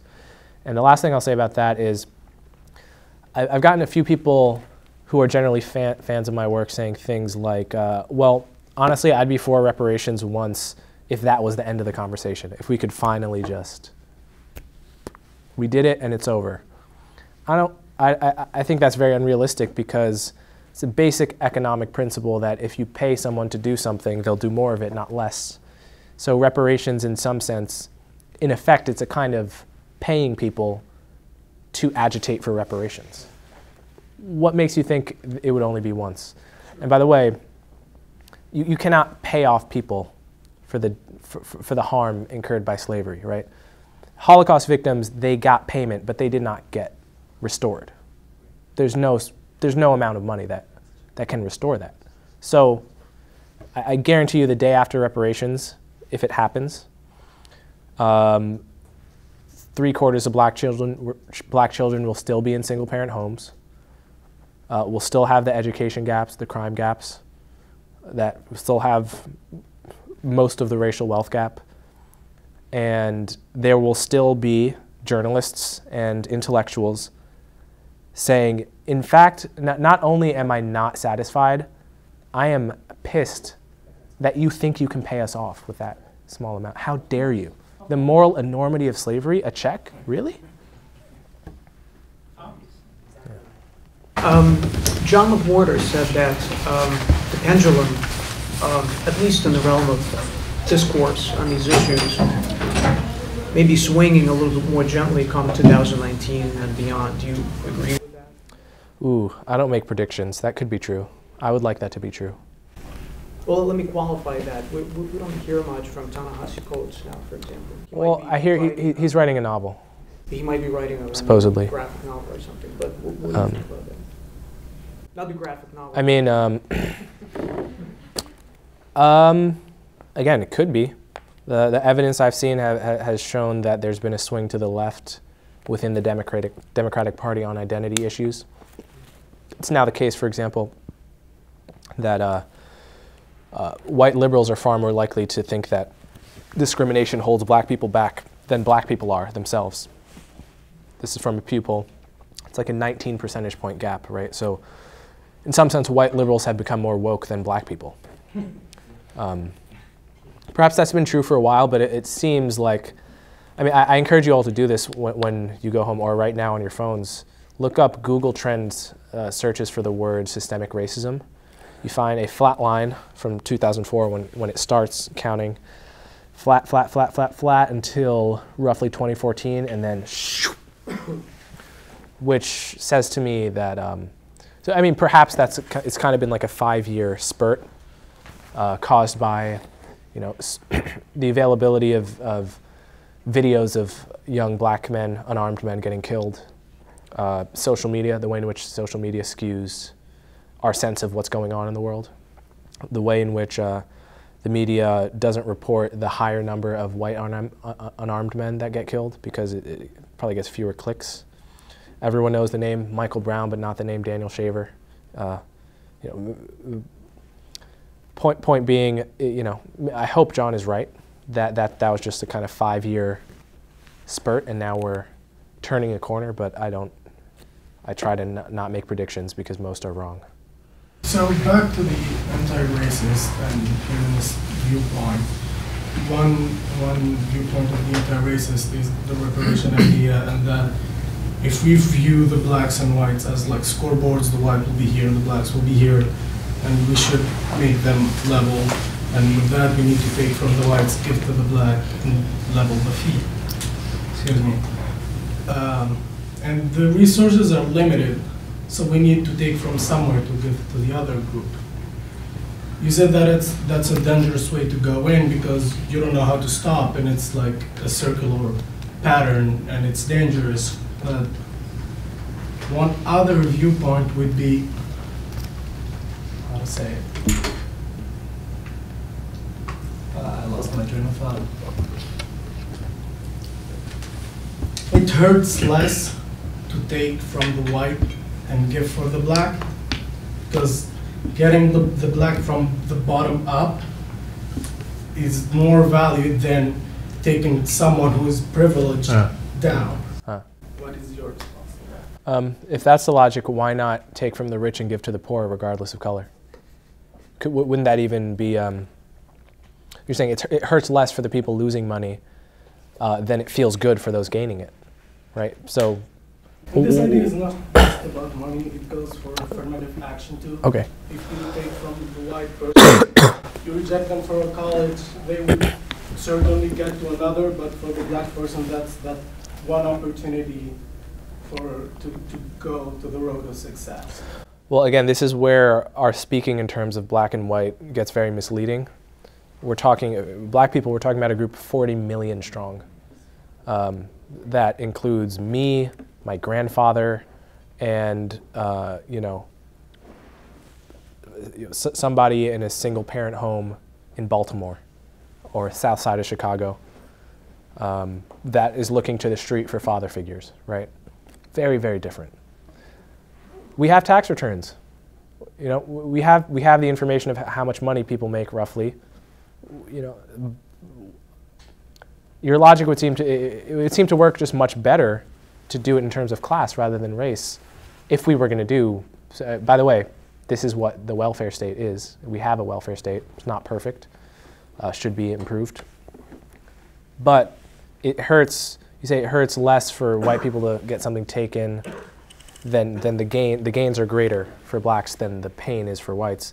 Well, the gains are much greater for the poor of all colors than the hurt is for the rich of all colors. So it seems like no reason not to go for class instead of race on. So would you go for the class?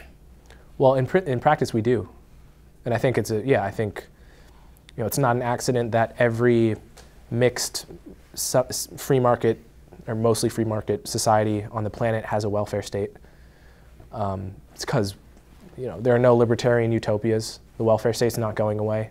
I don't want it to. Which is not to say it can't be reformed, but that's kind of a matter for economists to work out.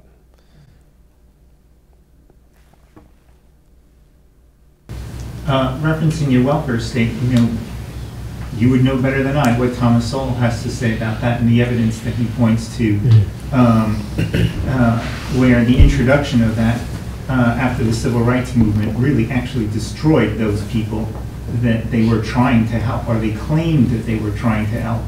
That actually, historically, the people that were most in favor of the raise of the minimum wage were the Ku Klux Klan.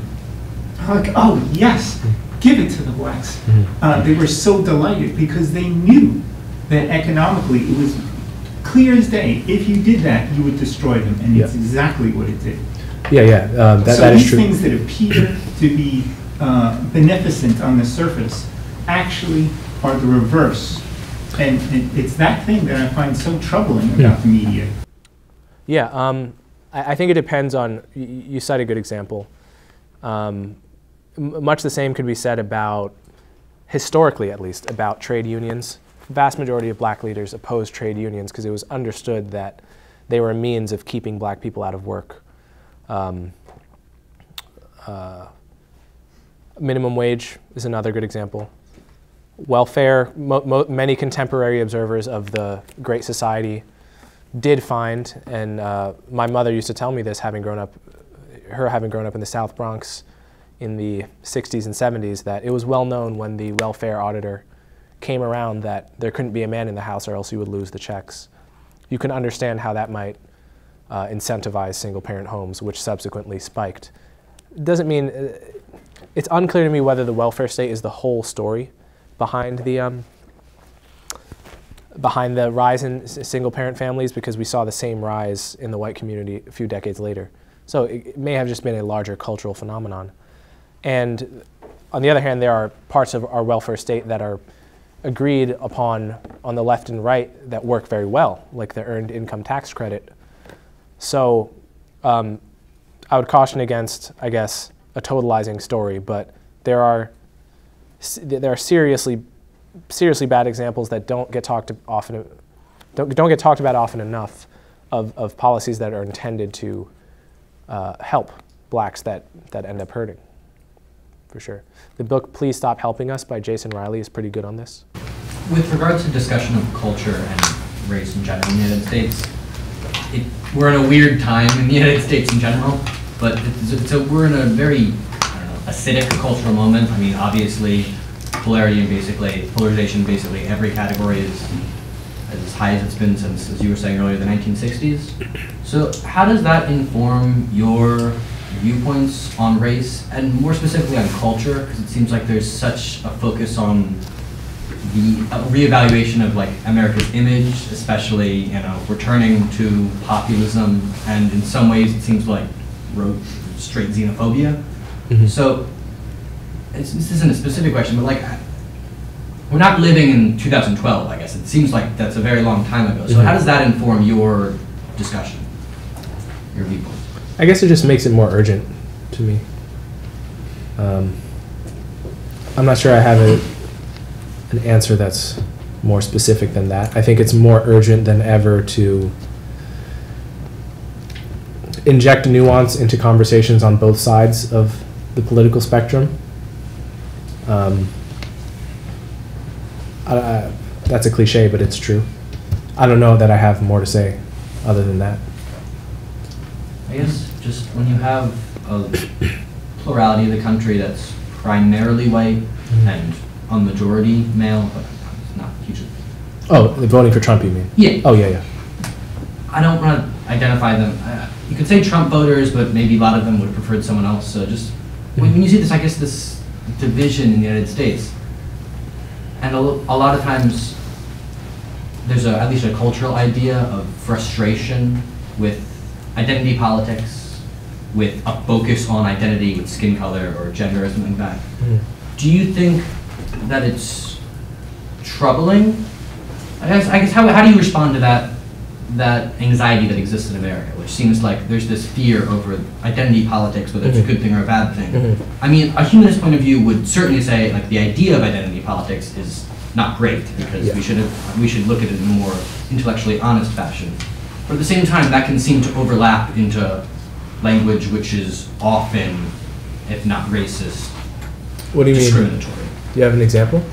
I think Donald Trump's rhetoric is, and if you want to look for a specific example, I'm sure you could look at like sort of the growth of the alt-right is a group that seems to jump from hatred of identity politics into aggressive and discriminatory. Well, the alt-right loves identity politics. They practice it.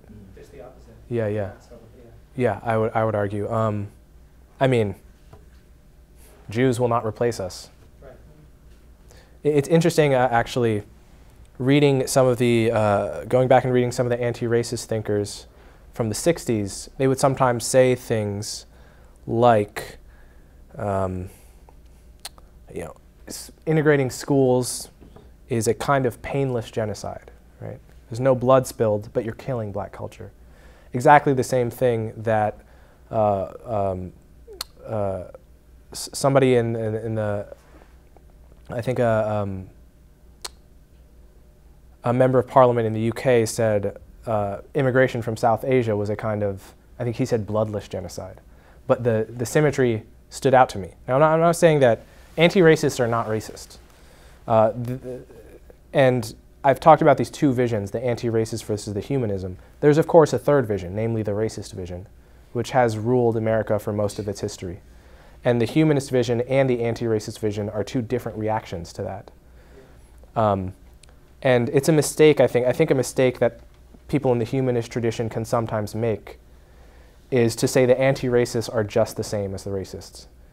That's generally not the case. There are some examples, Louis Farrakhan, Elijah Muhammad. But in general, it's not true because racists locate the meaning of race either in genetics or God. Anti-racists locate the meaning of race in history. Those are two different. They can sometimes sound the same, as in the painless genocide versus bloodless genocide example, but they are different. I can take maybe one more. I have to pee rather badly right now. Yeah, so do one more? Yeah. Kanye West.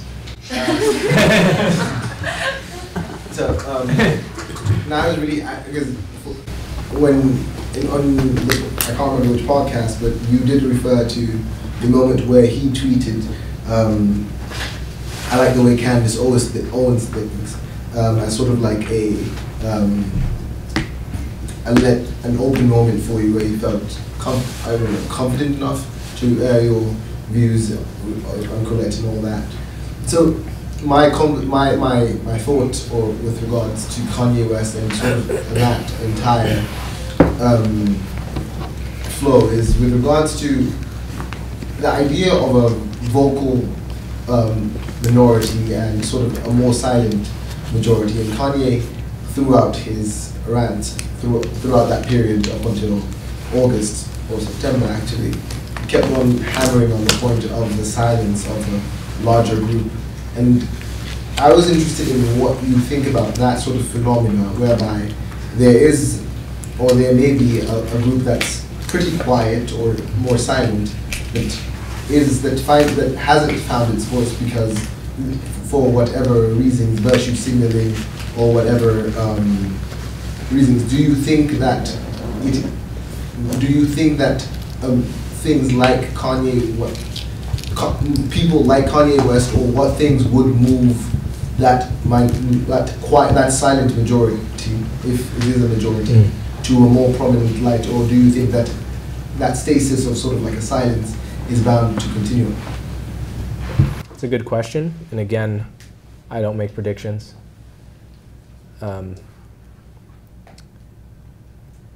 But we know from, virtually every poll of the opinions of black Democrats finds slightly more conservatives than liberals among black people.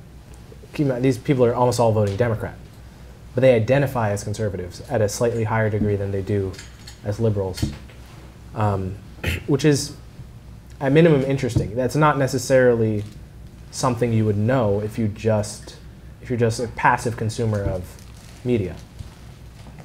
So is there a silent majority? I think there certainly is.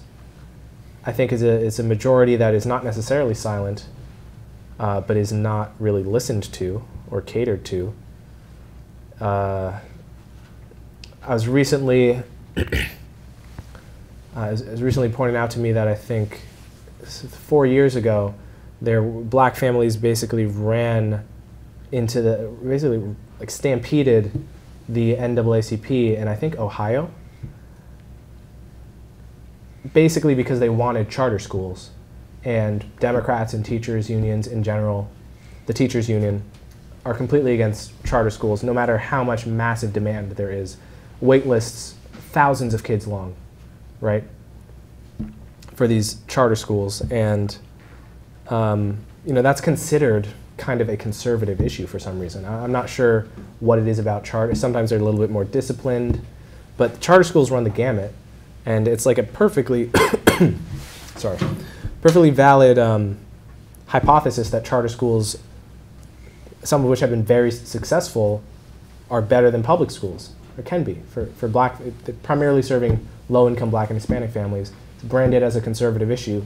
Plenty of demand for that in the black community. You don't really find people other than Jason Riley at Wall Street Journal and a few others really making the case. Again, not for lack of demand. As to your question, what would change it? Will Kanye help? I don't know. Seems like he's kind of dropped off the grid. Who knows what he's up to? He's not totally there. And he also said that slavery was a choice. I'm not sure that Kanye or Candace are the best articulators, the best spokesman for the silent majority, if there is one. I don't know how that problem gets fixed. I would regret not asking this if I don't. Make it quick. Yeah. Going back to systemic racism and education, it seems to me. I've heard that there's a lot of kind of a shuffling from inner city, predominantly black schools to the prison system, which is of course for profit in this country. I wanted to know if you consider that systemic racism or not. I don't know, so that's why I'm asking. The percentage of prisons that are private is very small. The percentage of our nation's inmates who are in private prisons is very small relative to those who are in state prisons and federal prisons. Okay. I could snap my fingers and release everyone who's in a private prison, and we would still have the mass incarceration problem if we want to frame it that way. Okay. Do I consider incarceration an example of systemic racism? I mentioned earlier that there's this example of systemic racism, what I consider to be a paradigm case of it in the justice system with court stenographers. Right. That made it harder for black defendants to get a fair shake in the system. From what I know, and again, I'm not a criminal justice policy expert, but I take from John Pfaff, who wrote a great book. What is it entitled? Locked Up? Yeah, maybe. Does that sound right? He attributes most of the rise in incarceration to the perverse incentives facing prosecutors. Like, we've just gotten news of Kamala Harris's old, very tough on crime prosecutorial stance of making it illegal for parents not to send their kids to school, making truancy a crime. That was part of a whole incentive structure for prosecutors to go for the longest sentences possible, toughest crimes, or rather, toughest sentences possible. And it was a phenomenon. It was no grand conspiracy. I mean, frankly, much of the push for law and order was coming from black communities. That's why 2/3 of the Congressional Black Caucus voted for the 1994 crime bill, right? Clear majority, and they were responding to demand in their communities at a time when the crime rate was astronomically, as I put it in New York, 9 times higher than it is today. It's easy to forget that, especially people my age who weren't alive to remember it. But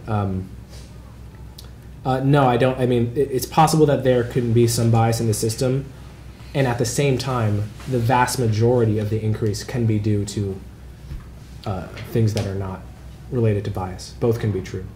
Okay. Thanks again. All right. Thank you very much.